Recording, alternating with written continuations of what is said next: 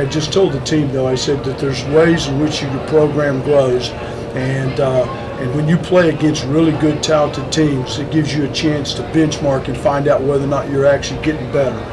Beating somebody 70-0 doesn't show you anything, and if you're going to play programs that are good football teams, it's the way in which I shared some of the stories of going 1-15 at Miami, and probably one of the greatest things that happened to us at the Dallas Cowboys to try to help win those Super Bowls was playing against the Redskins that had won 3 Super Bowls and the Giants that had won 2 Super Bowls. That's a great benchmark. You found out if you're actually getting better. We'll find out if we got better today playing against somebody this talented.